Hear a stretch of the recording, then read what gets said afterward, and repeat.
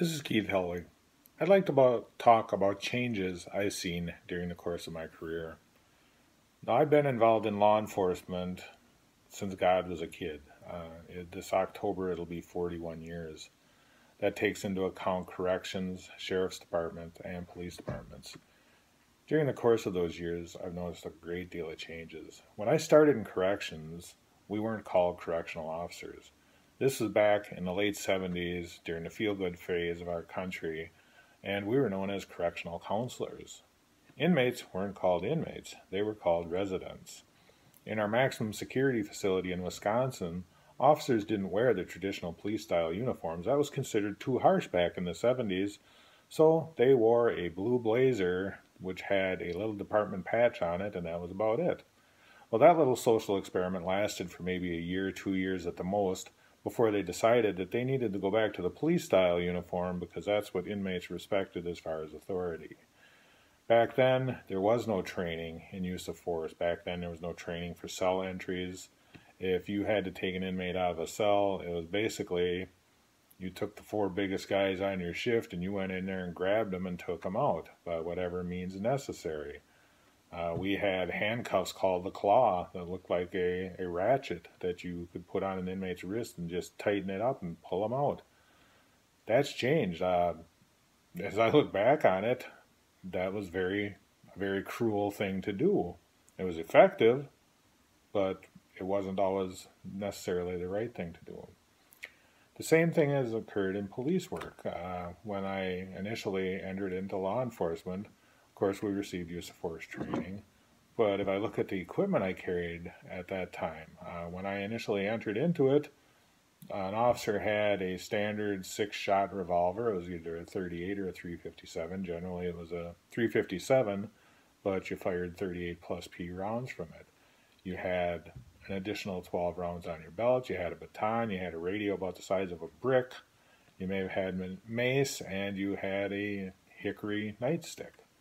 Well, over the years, that's evolved to now carrying a Glock 22 with 3 extra magazines, 46 rounds, a taser, OC, a baton, a tourniquet. I have more crap around my waist. I don't know how little officers do it. I'm a big guy. I'm 6'4" and weigh 250 pounds. I have a lot of real estate that I can cover on my waist. I don't know how these little officers carry everything. I don't know how their backs don't give out. Like a lot of old timers, I have problems with my hips, or I have problems with my lower back, and it's from hauling this crap around all my life. But it's a necessary part. There isn't a single thing on my belt that I don't need on my belt. Now, that's not to say that I've used everything on my belt. I've used my firearm when I've had to dispatch animals. I've never had to shoot another person. I have used my OC. I have used a taser. I've used a baton. I haven't used a tourniquet, but everything is there not simply because I might need it. It's simply there because if I do need it, I want it. I'd rather not need it and have it there than need it and not have it. It's the same thing in corrections. Before I left the Department of Corrections, they made sure that each and every officer in the state of Wisconsin was certified with pepper spray, and each officer was issued pepper spray to carry on duty and taught how to utilize that pepper spray. Supervisors were given tasers. To me, the taser is one of the greatest tools on our belt, whether it's in corrections or law enforcement. Through the years, there have been a lot of changes. We're advancing constantly. Now the big thing is going to body cams everywhere. Once again, I don't think this is a bad thing. 20 years ago when they started putting cameras in the squad cars, everybody was worried about it. Well, I can tell you from personal experience, on at least 2 different occasions, the squad car camera and the subsequent microphone that I wear when I use it have saved me when people have made false allegations about my actions. As far as I'm concerned, cameras and body cameras are there for our safety, they're there for our protection, and they are a good thing.